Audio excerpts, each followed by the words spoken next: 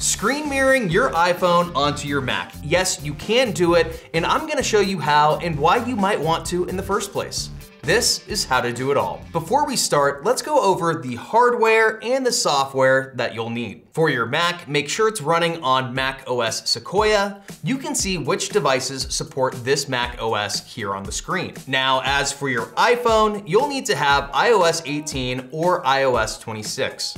Here is the following list of iPhone models that can do this. Now that you have both of your devices, be sure that you're logged into your Apple account for both devices, and make sure your Bluetooth is on. Now that you're signed in on both devices, let's open up the iPhone mirroring app on your Mac.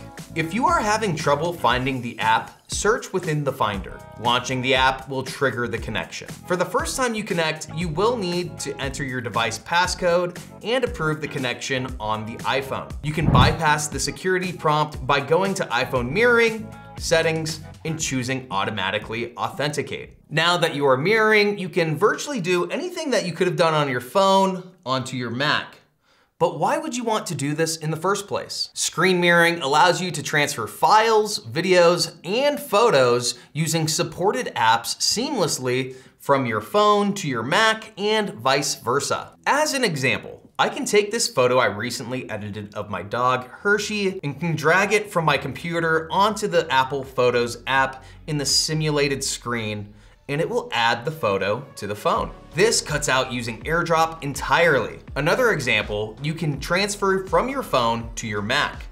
Open the Files app on your iPhone screen and pull a file onto your desktop to transfer it over. There are other purposes for using mirroring than just transferring files. Let's say you want to use an app versus a website. I'm gonna throw a little bit of shade at one of my favorite apps, AllTrails. AllTrails is this hiking app that I use for when I'm taking the dog out, doing photography, just being in nature. But I can't stand using the website version. It just seems a little bit off in comparison to using the app. I can pull up AllTrails on my phone screen through iPhone mirroring and search for my next trail.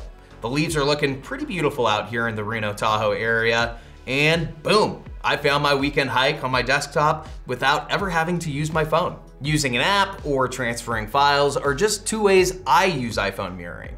If you want to learn how our other writers or editors use iPhone mirroring, go ahead and check out our article that's linked down below in the description. Now, what if you have a Windows PC, or you have an outdated Mac or an outdated iPhone? There are other ways of being able to utilize this mirroring feature. You're just gonna have to jump through a little bit more hoops, but it doesn't mean that you have to go out and buy new Apple products. One of our articles below will be able to explain that for you. And there you have it. iPhone mirroring is that simple. Now, these are just the basics of iPhone mirroring. So again, check out those articles in the description of this video. If you liked the video, go ahead and give it a big old thumbs up. If you want more tech tutorials like this one, consider subscribing to our channel, as well as commenting down below what tech tutorial you would like to see in the next How to Do It All series. I'm Dillon Payne, and I'll see you in the next video.